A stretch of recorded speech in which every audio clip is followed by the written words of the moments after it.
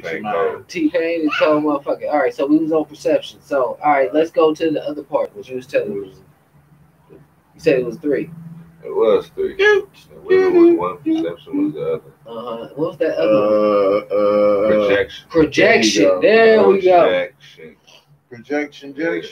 So please explain to the world what you mean by projection. Projection can be meant in hella ways, but what I meant when I said it, I hate when people project shit onto other people. Like, if a motherfucker, if you got a dream of doing something where you say, I could do this, I'm gonna do this and that and the third, and somebody tell you, oh, you can't do that. That's not possible. You ain't gonna happen. That ain't gonna happen. That's just them projecting their fear onto you because they can't do that shit. Yep. That don't mean you can't do it. Or they're too afraid to make that step. Exactly. Yeah.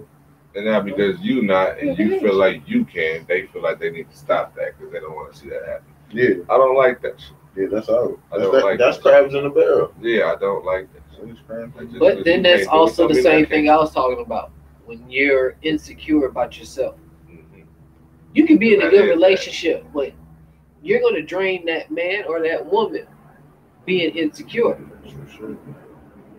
They get tired. And you just keep saying that. You keep letting it be known that you're the one insecure. They can love you for real. They can love your dirty draws and everything, but they're tired of hearing you accuse them of some shit that they ain't thought of or want to do.